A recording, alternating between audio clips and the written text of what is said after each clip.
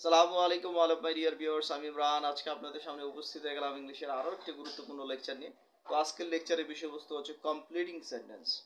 Completing সেন্টেন্সকে যদি এক কথায় আপনি বলতে চান তাহলে হচ্ছে কোনো অসম্পূর্ণ বাক্যকে অর্থ সহকারে সম্পূর্ণ করাই হচ্ছে completing sentence.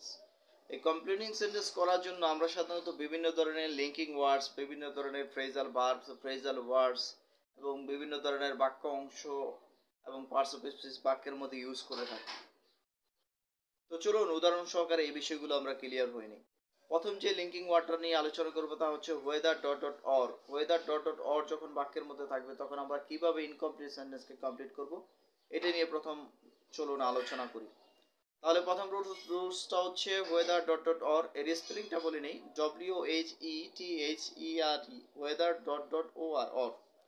Weather dot dot or যখন বাক্যের মধ্যে ব্যবহৃত হয় তখন এর অর্থ হয় হোক বা না হোক, বলুক বা না বলুক, চলুক বা না চলুক, আসুক বা না আসুক, এই ধরনের কথার অর্থে বাক্যের মধ্যে আমরা ওয়েদার ডট ডট অর ব্যবহার করে থাকি।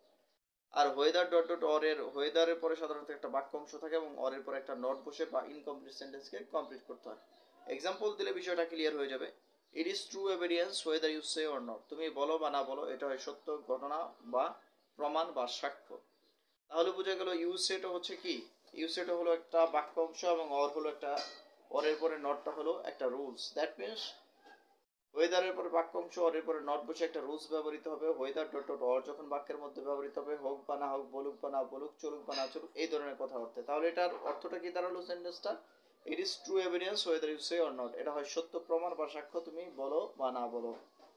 আরেকটা এক্সাম্পল দিয়ে বিষয়টা আর একটু ক্লিয়ার করছি। He will come in Dhaka tomorrow whether you meet with him or not. তুমি তার সাথে সাক্ষাৎ করো বা না করো, সে আগামীকালকে ঢাকায় আসবে। তাহলে করো বা না করো, বলো বা না বলো, এই ধরনের অর্থে আমরা ওয়েদার অর বাক্যের মধ্যে ইউজ করেছি এবং ওয়েদার পর একটা বাক্য অংশ ব্যবহার করেছি, তারপর অরের পরে নট বসে আমরা বাক্যকে কমপ্লিট করেছি। তো এইভাবে আমরা linking words weather dot dot or বাক্যের মধ্যে ব্যবহার করে ইনকমপ্লিট সেন্টেন্সকে কমপ্লিট করতে চেষ্টা করব।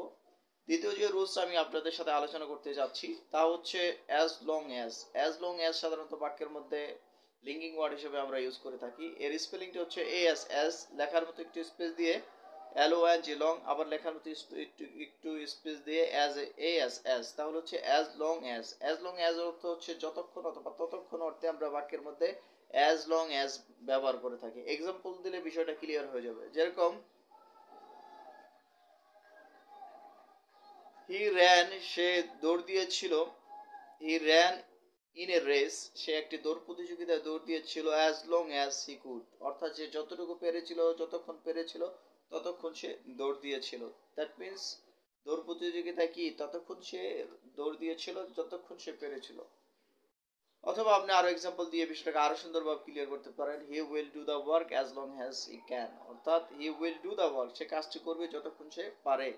তাহলে বোঝা গেল অ্যাজ লং অ্যাজ যতক্ষণ ততক্ষণ অর্থে বাক্যের মধ্যে ইউজ করব এবং উভয় পাশে দুইটা বাক্য অংশ, অর্থপূর্ণ দুইটা বাক্য অংশ, মিনিংফুল দুইটা বাক্য অংশ ব্যবহার করে অ্যাজ লং অ্যাজ যতক্ষণ ততক্ষণ অর্থে বাক্যের মধ্যে ইউজ করে বাক্যের মধ্যে অ্যাজ লং অ্যাজ এর ব্যবহার করতে চেষ্টা করব ইনশাআল্লাহ।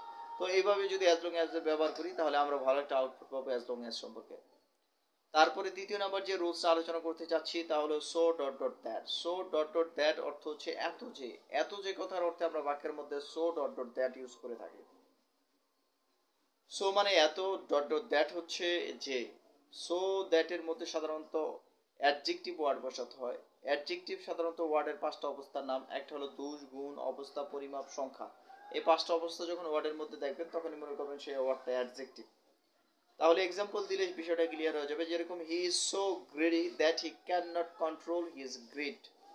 সে এত লোভী যে সে তার লোভ কন্ট্রোল করতে পারে না। দ্যাট মিনস তার লোভ, তার রাগকে নিয়ন্ত্রণ করতে পারে না। এখানে এখানে খুব গুরুত্বপূর্ণ একটা বিষয় হলো যে he is so greedy that he can not control his grid. এখানে গ্রিডিটা হলো অ্যাডজেক্টিভ এবং দ্যাট এর পরে ক্যান নট বসে ভার্ব ওয়ান বসে বাক্য কমপ্লিট হয়েছে। তাহলে বোঝা গেল যখন সো ডট ডট দ্যাট বাক্যের মধ্যে ব্যবহৃত হবে তখন সো দ্যাট এর মধ্যে অ্যাডজেক্টিভ ওয়ার্ড বসবে, তারপরে can not, could not, verb one বসে বাক্যকে কমপ্লিট করতে হবে। যদি সো এর আগে প্রেজেন্ট হয় তাহলে পরবর্তীতে পাস্ট টেন্স করে, প্রেজেন্ট টেন্স করে বাক্য কমপ্লিট করতে হবে। ক্যান বসিয়ে, ক্যান নট বসিয়ে প্লাস ভার্ব ওয়ান বসিয়ে কমপ্লিট করতে হবে। আর যদি সো এর আগে পাস্ট ফর্ম হয় তাহলে could not plus verb one বসে বাক্যকে কমপ্লিট করতে হবে। তো এইভাবে আমরা সো দ্যাট এর ব্যবহারটা বাক্যের মধ্যে করব ইনশাআল্লাহ, এত যে কথার অর্থে। তারপরে যে চতুর্থ নাম্বার রুলসটা বলতে যাচ্ছি তা হচ্ছে সো দ্যাট যদি একসাথে বসে, এর আগে বলেছিলাম সো ডট ডট দ্যাট, এখন হলো সো দ্যাট যখন একসাথে বসে এর অর্থ হয় যাতে, যাতে কথার অর্থে আমরা বাক্যের মধ্যে সো দ্যাট ব্যবহার করে থাকি। যদি যাতে কথার অর্থে আমরা বাক্যের মধ্যে সো দ্যাট ব্যবহার করি তাহলে উভয় পাশেই মিনিংফুল দুইটা বাক্য অংশ বসাতে হয়, তবে দ্যাটের পরে অবশ্যই ক্যান প্লাস ভার্ব ওয়ান অথবা কুড প্লাস ভার্ব ওয়ান বসিয়ে বাক্য কমপ্লিট করা যেতে পারে, অথবা ক্যান নট অথবা could not plus verb one বসেও বাক্যকে কমপ্লিট করা যেতে পারে, শুধু সো দ্যাট যদি একসাথে বসে তাহলে। এক্সাম্পল দিয়ে বিষয়টা ক্লিয়ার করছি, যেরকম he works hard so that, সে কঠোর পরিশ্রম করে, সো দ্যাট যাতে he can shine in life, সে কঠোর পরিশ্রম করে যাতে সে জীবন উন্নতি করতে পারে, তাহলে he can shine in life, can এর পরে ভার্ব ওয়ান শাইন বসে বাক্য কমপ্লিট হয়েছে।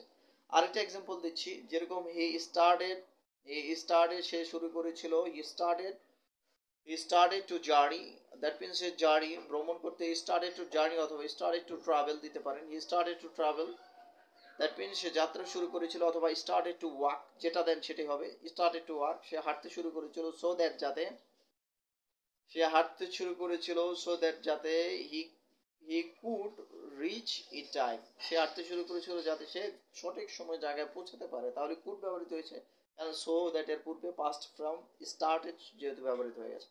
আচ্ছা, তারপরে যে রুলসটা বলবো সেটা হচ্ছে সো দ্যাট এর এই রুলস, সেটা হচ্ছে এটার মধ্যে ক্যান নট কুড নট কিভাবে বসবে, যেহেতু দুইটাই আমরা দেখলাম ক্যান প্লাস কুড বসে ভার্ব ওয়ান বসেছে অ্যাফার্মেটিভ, এখন দেখবো নেগেটিভটা, সো দ্যাট এর ক্ষেত্রে নেগেটিভও বসে দ্যাট এর পরে, যেরকম হি হেল্পড দ্য পোর ম্যান, সে গরিব লোকটিকে সাহায্য করেছিল, সো দ্যাট যাতে he could not fall in financial crisis, অর্থাৎ সে যাতে ফিনান্সিয়াল প্রবলেমে না পড়ে এই জন্য সে গরিব লোকটিকে সাহায্য করেছিল। এখানে দেখেন কুড নট প্লাস ফল ব্যবহৃত হয়েছে, দ্যাট মিন্স কুড নট ব্যবহার হয়েছে, নেগেটিভ ব্যবহৃত হয়েছে। অ্যাফার্মেটিভ আগে ইউজ করেছি দুইটা রুলসে, আগে নেগেটিভ একটা ইউজ করে দেখিয়ে দিলাম, কুড নটের পরে ভার্ব ওয়ান ব্যবহার করে বাক্যকে আমরা কমপ্লিট করেছি। তো এইভাবে আমরা সো দ্যাট থাকলে বাক্যকে ইনশাল্লাহ লিঙ্কিং ওয়ার্ডে থাকলে আমরা জাতি অর্থে বাক্যের মধ্যে ব্যবহার করব, এবং ক্যান নট, কুড নট অথবা can plus could verb one ব্যবহার করে আমরা অবশ্যই বাক্য কমপ্লিট করতে চেষ্টা করবো ইনশাল্লাহ। তারপর পঞ্চম নম্বর যে রুলস আমি আপনাদের সাথে আলোচনা করতে যাচ্ছি তা হচ্ছে in spite of, despite. In spite of এবং ডেসপাইট যখন বাক্যের মধ্যে আমরা ব্যবহার করব তখন এই দুইটার অর্থ হয় সত্ত্বেও। সত্ত্বেও কথার অর্থে সাধারণত ইনস্পাইট অফ এবং ডেসপাইট আমরা বাক্যের মধ্যে ইউজ করে থাকি। আর একটু গ্রামাটিক্যাল এখানে যোগ করা দরকার, ইনস্পাইট অফ এবং ডেসপাইট যখন বাক্যের মধ্যে ব্যবহৃত হয় তখন মনে রাখতে হবে ইনস্পাইট অফ এবং ডেসপাইট বাক্যের মধ্যে ব্যবহৃত হলে ওই বাক্যটা হলো সিম্পল বাক্য, দ্যাট মিন্স সিম্পল সেন্টেন্স। সেই বাক্যটা হবে সিম্পল সেন্টেন্স। অটোমেটিক যদি রিকগনাইজ করতে চান তাহলে সেটাকে অবশ্যই আপনি মনে রাখতে হবে সিম্পল সেন্টেন্স হিসেবে, সেটাকে আপনাকে রিকগনাইজ করতে হবে। তো এক্সাম্পল দিয়ে বিষয়টা ক্লিয়ার করছি, in spite of his struggling he could not shine in life, he could not shine in life, that means এখানে খুব গুরুত্বপূর্ণ জিনিস, in spite of his struggling he could not shine in life. এখানে গুরুত্বপূর্ণ এই কারণে যে ইনস্পাইট অফ এবং ডেসপাইট এর পরে নরমালি পার্সোনাল প্রোনাউনের পজিটিভ ফর্মটা আমরা সাধারণত ইউজ করে থাকি।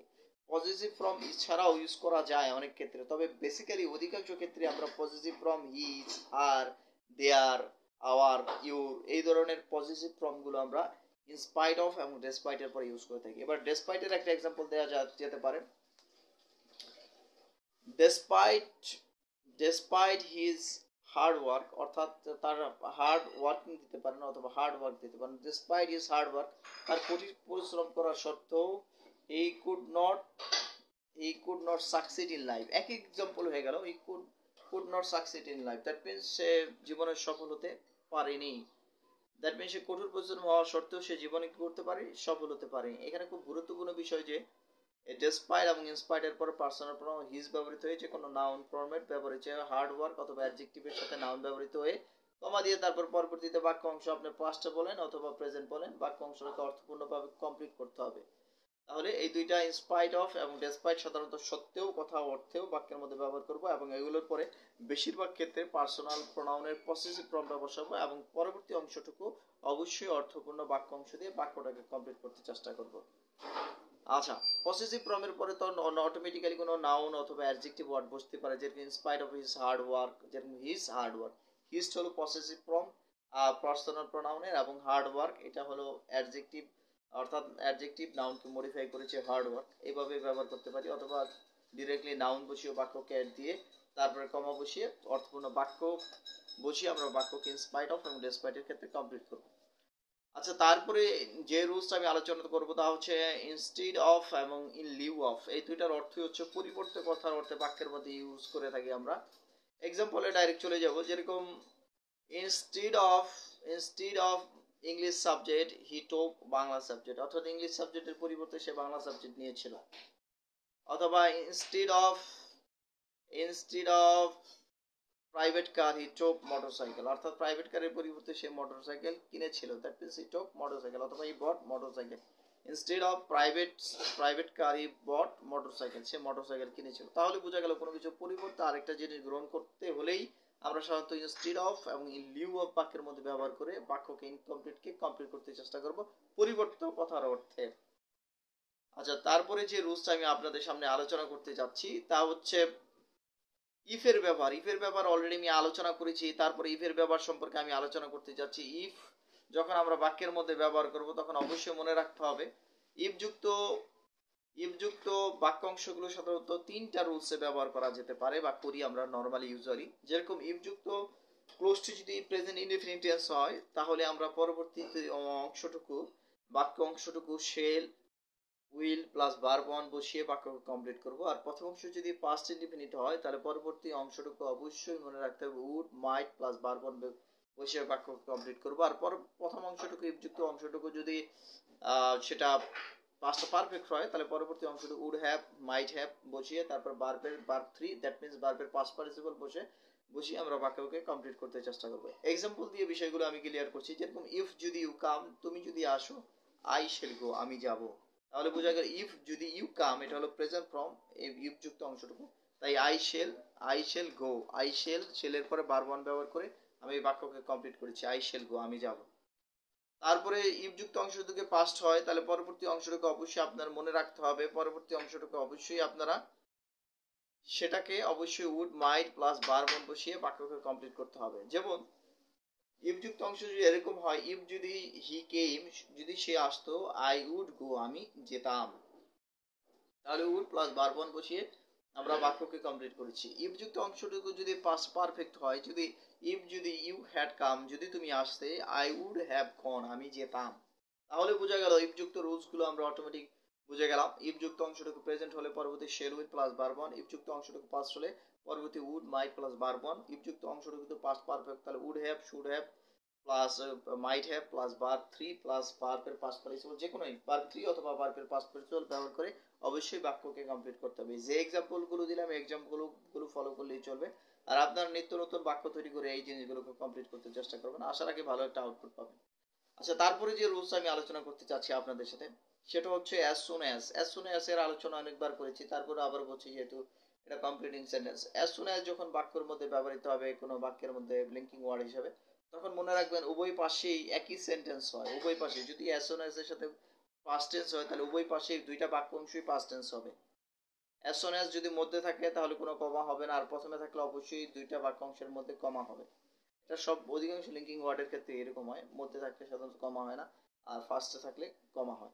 আচ্ছা, অ্যাজ সুন অ্যাজ এর এক্সাম্পল গুলো দিলে হয়তো আমরা বিষয়টা ক্লিয়ার হতে পারবো। যেরকম the teacher enter the room as soon as the students stood up, the teacher entered the room as soon as the students stood up, that means teacher ক্লাসে প্রবেশ করার সাথে সাথেই ছাত্ররা দাঁড়িয়ে গেল। তাহলে দ্যাট মিন্স এখানে দুইটা ফরম্যাটই কিন্তু সেম, একসাথে তৎক্ষণাৎ সাথে সাথে এই ধরনের কথার অর্থে বাক্যের মধ্যে আমরা অ্যাজ সুন অ্যাজ ইউজ করে থাকি। যেহেতু অ্যাজ সুন অ্যাজ শিক্ষক প্রবেশ করার সাথে সাথে ছাত্ররা দাঁড়িয়ে গেল। আচ্ছা, এবার বোঝা গেল সাথে সাথে কথা বোঝাতে বা তৎক্ষণাৎ কথা বোঝাতে আমরা অ্যাজ সুন অ্যাজ বাক্যের মধ্যে ইউজ করব লিঙ্কিং ওয়ার্ড হিসেবে।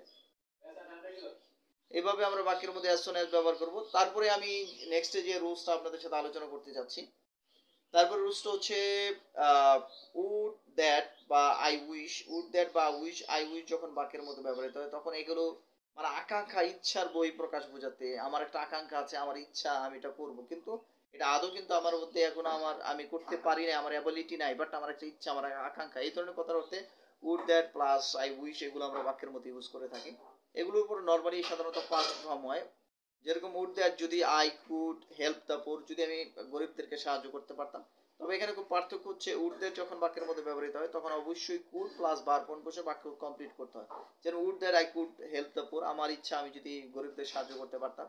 আর উইশ যখন ব্যবহৃত হয় তখন শুধু পাস্ট হয়, কুড ব্যবহৃত হবে না। যেমন I wish I help the poor, I wish I help the poor, আমি যদি গরিবদের সাহায্য করতে পারতাম। আর উইশ যখন ব্যবহৃত হয় এবং এরপরে যদি কোনো টু বি থাকে ব্র্যাকেটের মধ্যে তাহলে ওয়ার বসে। যেরকম I wish I were a king, I were a king, আমার ইচ্ছা আমি যদি রাজা হতাম। তাহলে বোঝা গেল উড দ্যাট প্লাস উইশ যখন বাক্যের মধ্যে ব্যবহৃত হবে তখন আমরা আকাঙ্ক্ষা বা ইচ্ছা প্রকাশ করতে আমরা এই রুলস যেগুলো বললাম এইভাবে বাক্যের মধ্যে আমরা ইউজ করতে চেষ্টা করব। তারপরে যে রুলসটা আমি বলতে চাচ্ছি তা হচ্ছে would you mind. Would you mind যখন বাক্যের মধ্যে বাক্য অংশটা ইউজ হবে তখন অবশ্যই মূল ভার্বের সাথে আইনজি যুক্ত হবে। Would you mind taking a cup of টি, এইভাবে আমরা ল্যাঙ্গুয়েজটা ইউজ, দ্যাট মিনস বাক্য অংশটাকে এভাবে কমপ্লিট করতে চেষ্টা করব। উড ইউ মাইন্ড কোনো বাক্য অংশ যদি বাক্যের মধ্যে থাকে তাহলে would you mind taking a cup of টি, এটা হচ্ছে একটা রুলস। উড ইউ মাইন্ড ব্যবহার করে অবশ্যই মূল ভার্বের সাথে আইনজি ব্যবহার করে আমরা বাক্যকে কমপ্লিট করবো ইনশাল্লাহ। তো এইভাবে ইনশাল্লাহ আমরা চেষ্টা করব আমাদের লেকচার, দ্যাট মিনস আমাদের কমপ্লিটিং সেন্টেন্স রুলগুলো জানার জন্য। আর আরেকটা বিষয় হচ্ছে যেহেতু সময় স্বল্পতার কারণে আমি লেকচারটা খুব সীমিত, খুব লিমিট করে ফেললাম এবং শর্ট করে ফেললাম। আমি চেষ্টা করবো ইনশাল্লাহ নেক্সট টাইম আমি এই কমপ্লিটিং সেন্টেন্স সম্পর্কে আরেকটা টিউটোরিয়াল করবো এবং সেখানে আমি আরো বিস্তারিতভাবে কমপ্লিটিং সেন্টেন্স সম্পর্কে আলোচনা করবো। কারণ কমপ্লিটিং সেন্টেন্সের আরো অনেক রুলস আছে যেগুলো আমি আর এখনো আলোচনা করা হয়নি। আমি জাস্ট খালি কিছু এটা বলবো, কি বলবো, এক্সাম্পল দিলাম কমপ্লিটিং সেন্টেন্সে। কারণ কমপ্লিটিং সেন্টেন্সের এক্সাম্পল এই কারণে বললাম কারণ যে কয়েকটা রুল আলোচনা করেছি এক্সাম্পলের খাতায় বলা যেতে পারে। কারণ কমপ্লিটিং সেন্টেন্সের ব্যাপক রুলস, যেরকম as a matter of fact, এটা একটা ফ্রেজাল ওয়ার্ডস, এটাতে কিভাবে ইউজ করব, তারপরে on the other hand, on the contrary, এগুলো কিভাবে ইউজ করব কমপ্লিটিং সেন্টেন্সের ক্ষেত্রে। আশা রাখি আপনারা যদি আমার টিউটোরিয়ালগুলো নেক্সটে দেখেন এবং শুনেন, আশা রাখি ভালো একটা আউটপুট পাবেন। আর মনে রাখতে হবে, অবশ্যই মনে রাখতে হবে, আমি যেই লেকচারগুলো দিই এগুলোকে যদি একটু মনোযোগ সহকারে ফলো করেন তাহলে ভালো একটা আউটপুট পাবেন। কারণ আমার প্রত্যেকটা লেকচারই খুবই গুরুত্বপূর্ণ আর আমি চেষ্টা করি খুব ভালোভাবে এগুলোকে প্রোভাইড করার জন্য। আর যেই লেকচারে যেই জায়গায় ভুল হয়ে যায় সেগুলো আমি কোনো না কোনো এক কারেকশনে সেটাকে আমি কারেকশন করে দিতে চেষ্টা করি। আর অবশ্যই আমার কারেকশনগুলো দেখবেন, কারণ কারেকশনগুলো তো আপনারা জানতে পারবেন কোথায় কোনো জায়গায় যদি ভুল হয় তাহলে অবশ্যই সেই কারেকশনে আমি সেগুলোকে ভুলগুলো সংশোধন করার জন্য চেষ্টা করি। তো আপনারা সবাই ভালো থাকুন। আসসালামু আলাইকুম all of my dear viewers.